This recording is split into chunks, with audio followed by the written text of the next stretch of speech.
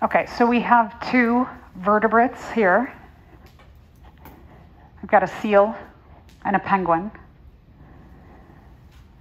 They're both vertebrates. So we looked at this in lab the other day. So are there forelimbs, meaning their front limbs, like our arms? Are their forelimbs homologous, vestigial, or analogous? Which one?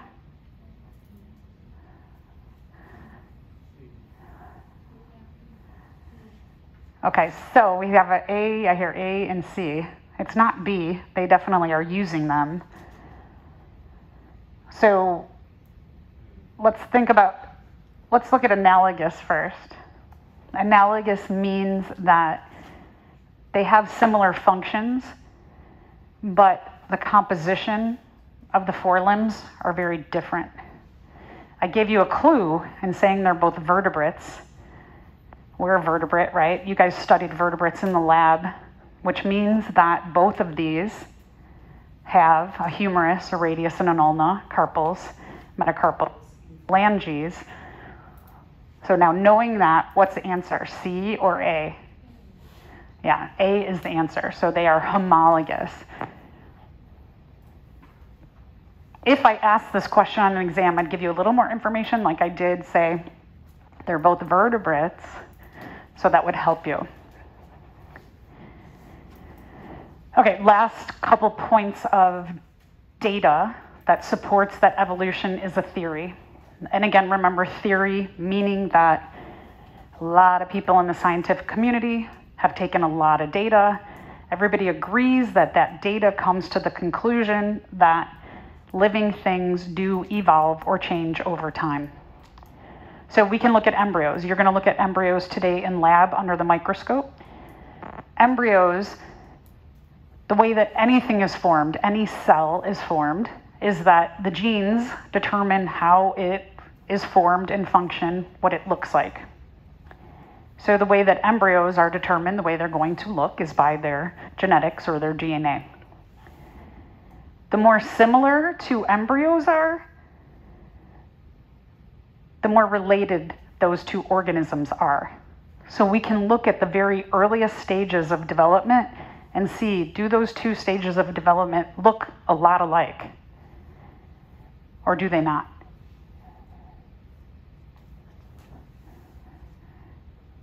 So we're going to take a look at a little bit of embryos in lab. You're going to look at a pig and a chick from a chicken. And you're going to see that, do they look alike or not look alike, and how in lab? So as adults, right, as embryos, we can look and see, are these two things similar? So if we looked at like a pig and a bunch of humans, if I said, which one is the pig? Point to the pig.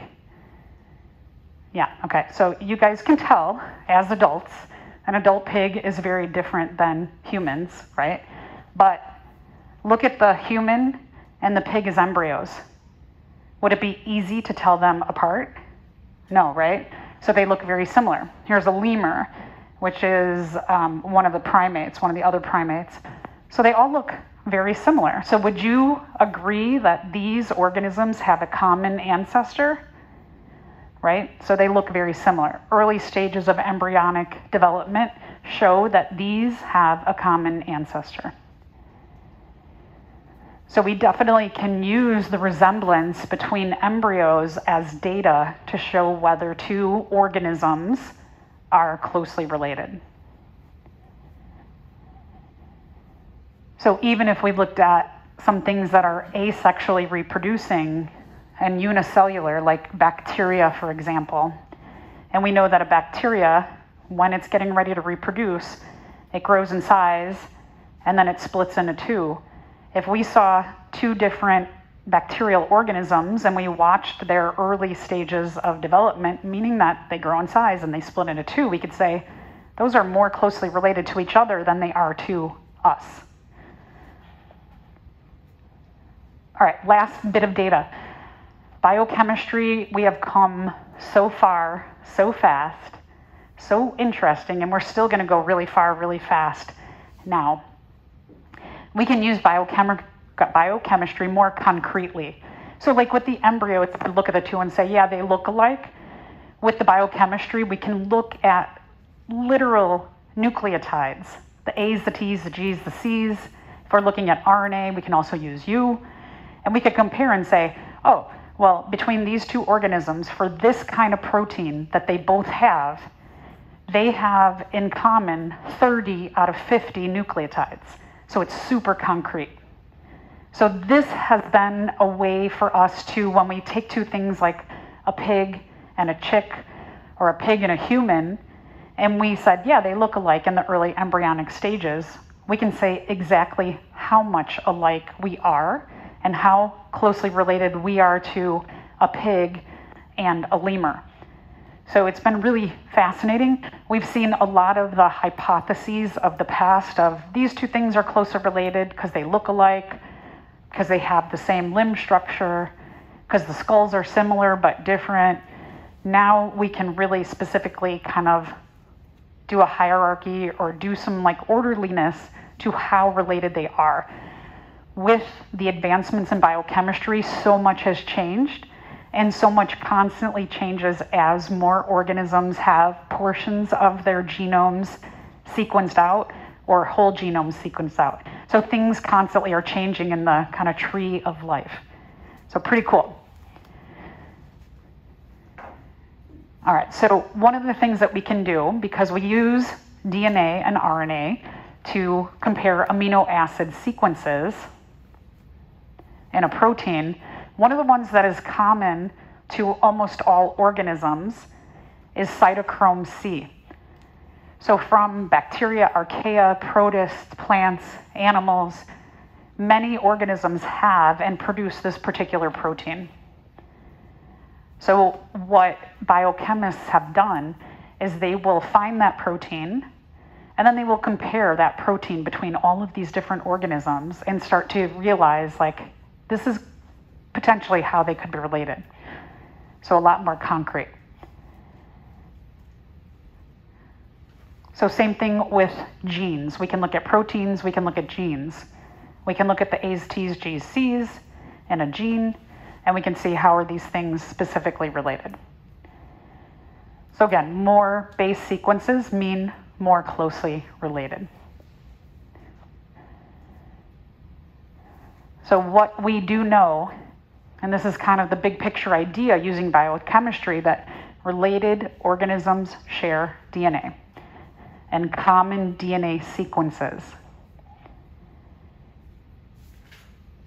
So this constantly, things are being updated using the biochemistry method. And this is kind of like a backup for the other forms of data to support that evolution is a theory. So this is kind of nice because it gives us just that little like backup to other ideas that we have. So here's cytochrome C. If we look at the sequence of cytochrome C, the gene that produces this particular protein in a mouse and a human, what you can see is they've gone through, and this is what they would do. They would sequence out that particular gene that creates this particular protein, and then they highlight, oh, wait, let's see, these are the only differences, this is different, but everything else is the same, right? So everything in blue is different.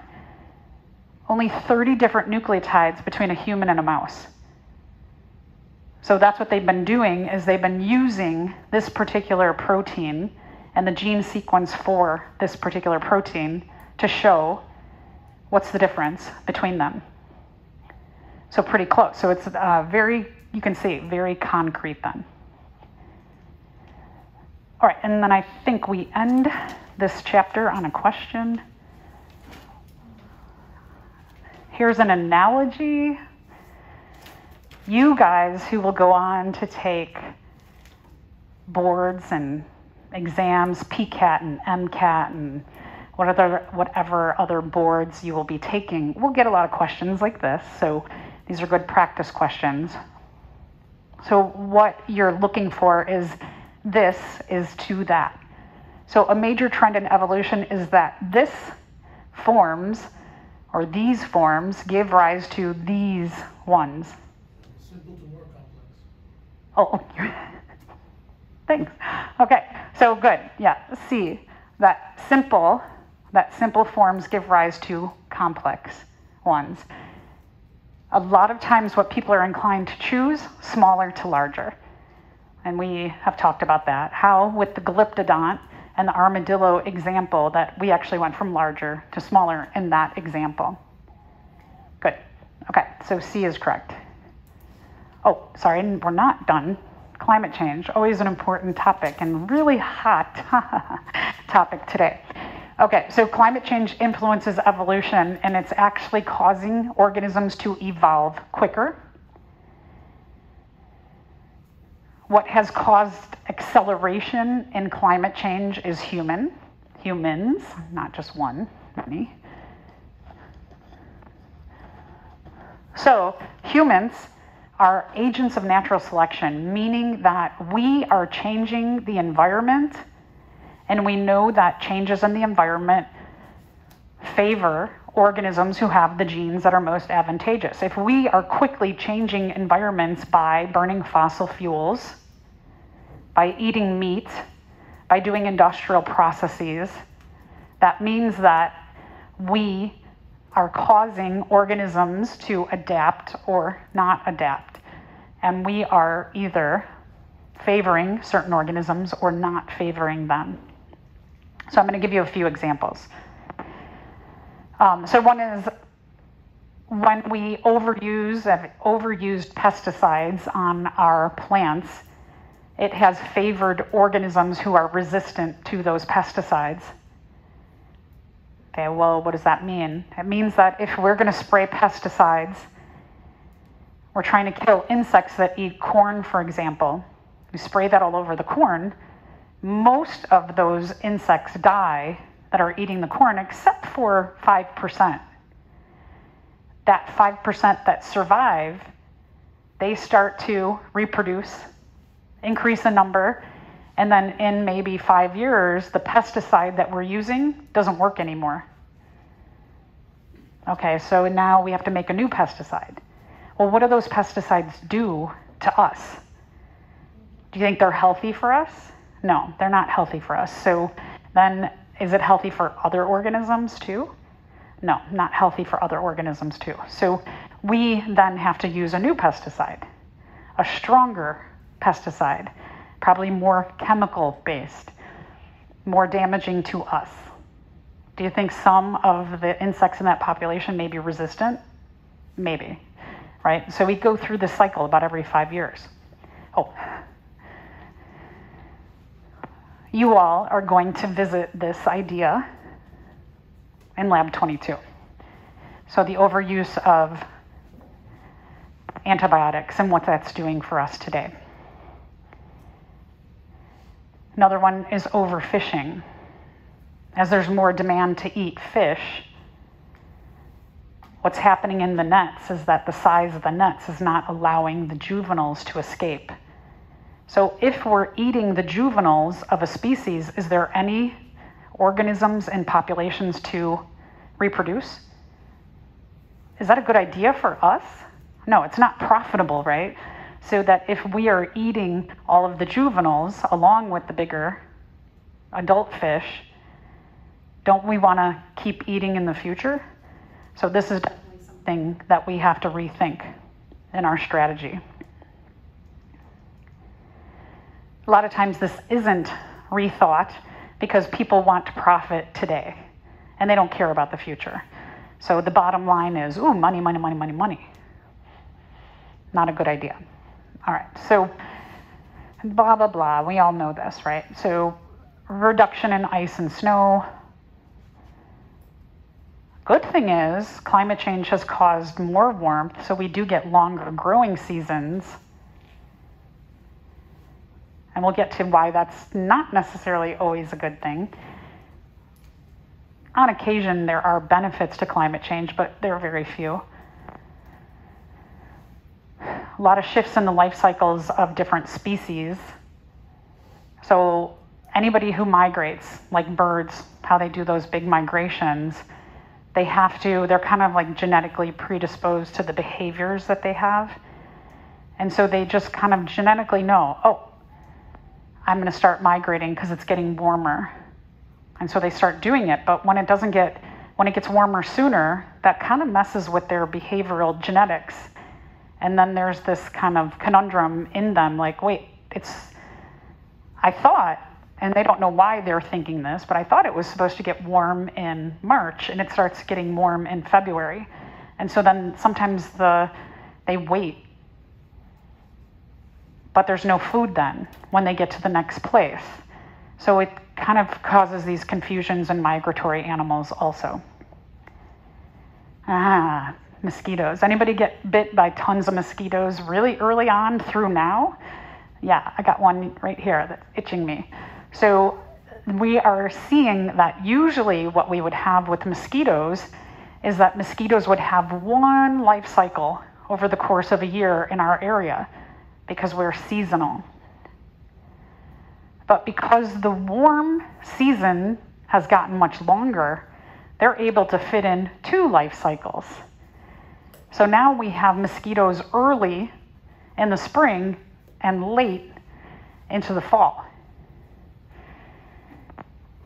For us, it's, an annoyance, right? You get mosquito bites, you go out and you get bit up. But what about for people who live in areas where mosquitoes cause very severe diseases like malaria?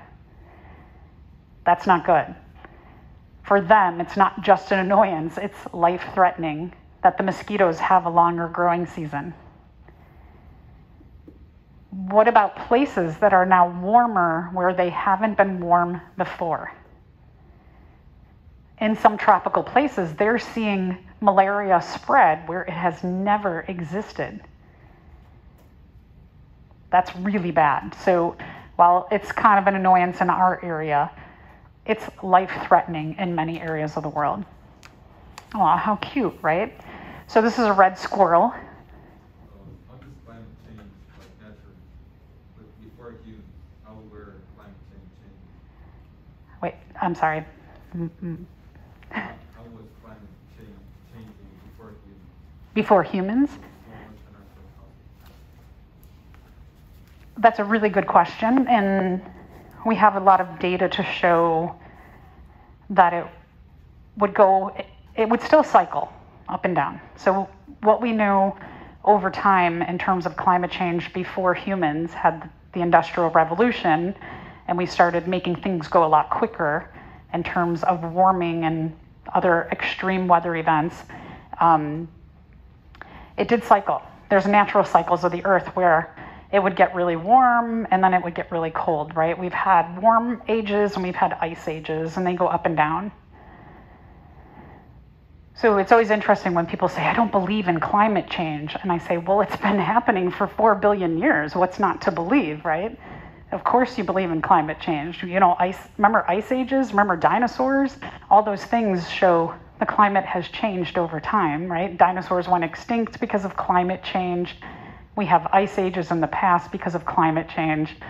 But now, with burning fossil fuels and eating meat and industrial processes, we have extremes. So we've never seen quite the extremes. I mean, an ice age seems pretty extreme, but it's a natural extreme. So where it kind of went up and down like this, it's gone like that. And we're up here. And we don't know when we'll ever come back to cold or an ice age, if we will. Certainly it may be the demise of humans that'll allow this to come back down. So very good question. So this squirrel, they are reproducing 18 days earlier than they were in the past. Is that a big deal? Well, what if they're reproducing earlier because they're getting some kind of signals, but the plants that they eat are not producing the food that their offspring need that 10 days earlier? Could that be critical for their offspring to survive? Absolutely. So not everything cycles in line. And so in this case, it can be really bad. More competition, right? If the food is not available for their offspring, Do you think the moms and dads are going to compete hard with each other then? Yeah, so then there's going to be a lot more competition to help their offspring survive. The other thing that we know is that those that can then outcompete the other ones, those genes are being passed on. So not only are there genes for, okay, we are reproducing earlier, but who's the better competitor to keep their offspring alive? Those genes are now being favored. So definitely it's influencing the gene pool of this population. Here's another one. So in the past, the tawny owl, the snowy owl, the snowy owl, this brown version was more favored. No, sorry, I'm going backward. Sorry, this version was more favored because there was more snow. With more snow on trees, does this kind of look like maybe like a tree covered in snow? You've got a little bit of the bark color and the snow color. And so they could sit on a snow-covered tree and blend in. Would this one stick out more on a snowy tree? Yeah. So now that there's less snow and the tree's more brown with less white, this one is being favored with less snow, with more warmth from climate change. So we're seeing again the gene pool change from this adaptation being favored to this adaptation being favored. And we are causing all of these examples to happen. So one of the things that we hypothesize as scientists is that every species on the earth is being affected by humans causing climate change. That's big. Every species is being affected in some way.